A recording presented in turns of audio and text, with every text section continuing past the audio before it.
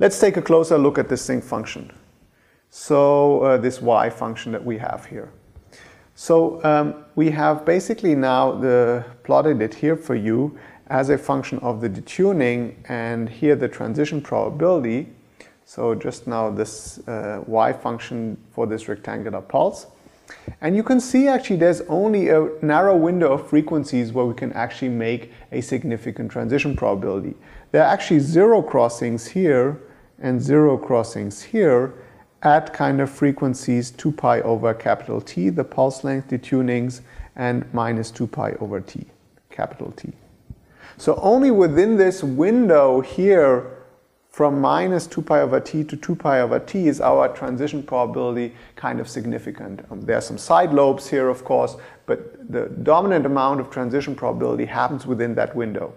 So that means we can have transitions for, let's write this down, transitions for delta omega smaller than 2 pi over T, right? For detunings or magnitudes of the detuning smaller than 2 pi over T, which means then that delta omega times T should be greater or equal than 2 pi. If I multiply this by h bar, I get delta E times T larger or equal than H. And this is what we call a time-frequency uncertainty relation. And that's very important. It always comes out when you're doing Fourier transforms. Sorry for that. Time, frequency, uncertainty relationship. And this tells us that, our mismatch in energy of the light field compared to the atomic transition frequency can only be within a window of 2 pi over T such that we can basically make significant transition probability. So the longer our pulses are, the narrower this window of energies are that we're allowed to have to make a transition. So the more precisely we have to tune our laser light frequency to the frequencies of the atomic transition. And so if you, for example, want to precisely determine kind of where this transition happens, at what frequencies happens, you better take long pulses where this basically becomes very, very narrow.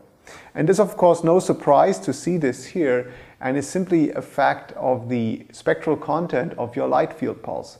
So if you think about an oscillating light field here, and you have a rectangular pulse, and you think about what is the spectral content of such a light field, oscillating light field. Well, that's not just going to be the frequency here, because you're turning it on only over a finite time. You're basically going to have a certain bandwidth of frequencies, and the shorter this pulse is, the larger this bandwidth of frequencies is that we are supplying to the atom.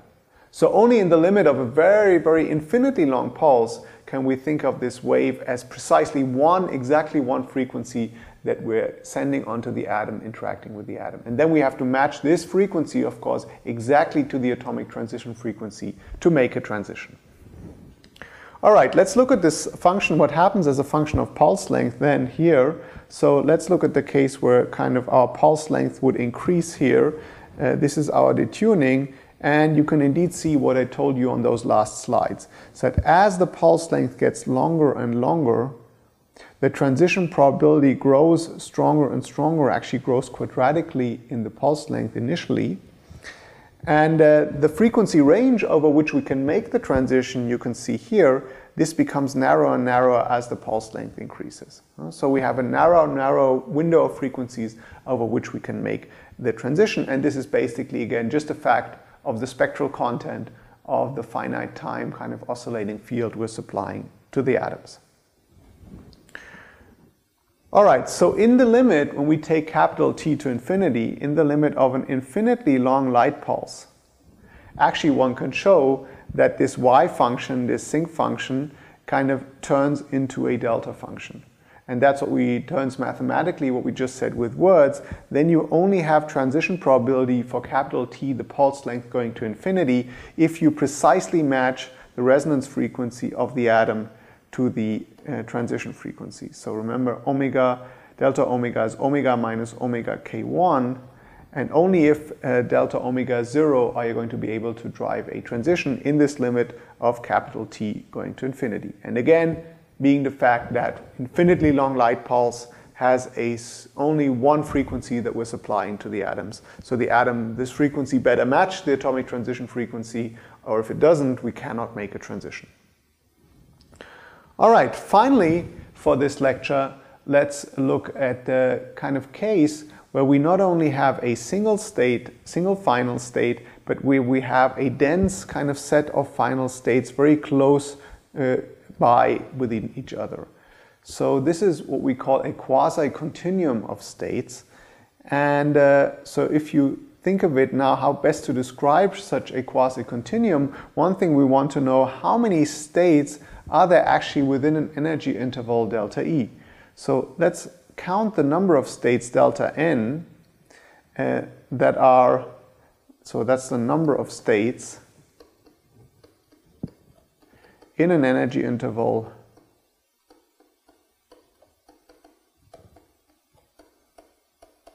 delta E around energy, final energy Ek.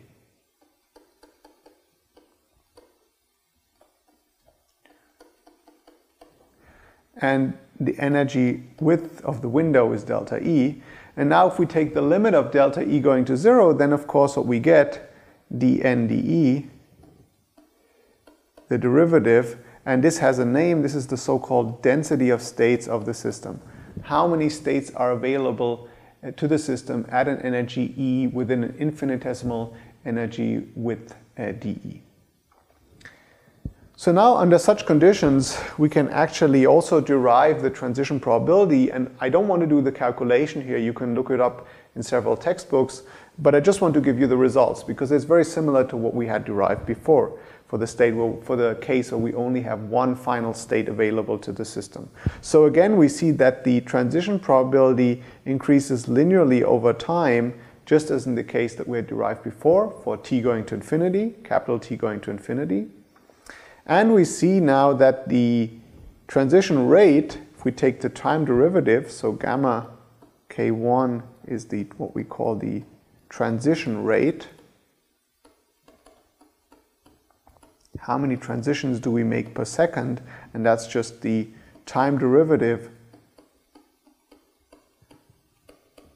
of our system, of our transition probabilities.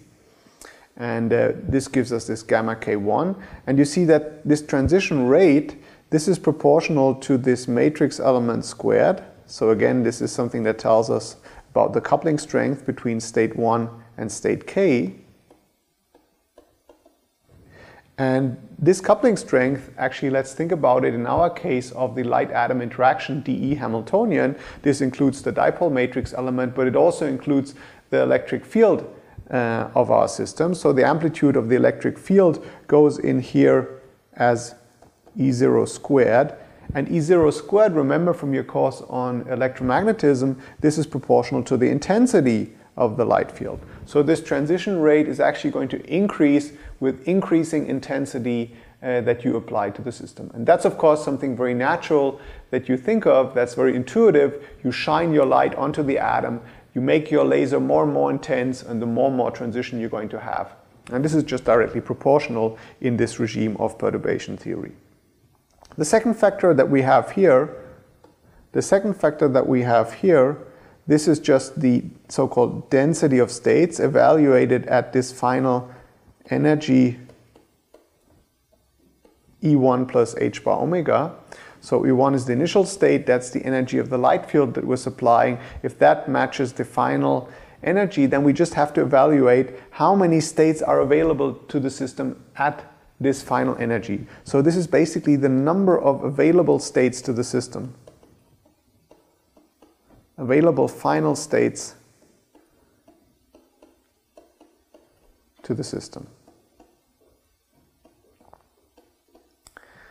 And all of this is very famous equation. It's so-called Fermi's golden rule, which allows us to kind of estimate transition probabilities when we shine light onto an atom and you want to get a first idea of kind of what is the rate of transition I'm going to have when going from one state 1, let's say the ground state, to some state k. And you see it always boils down to the matrix element squared and the density of states.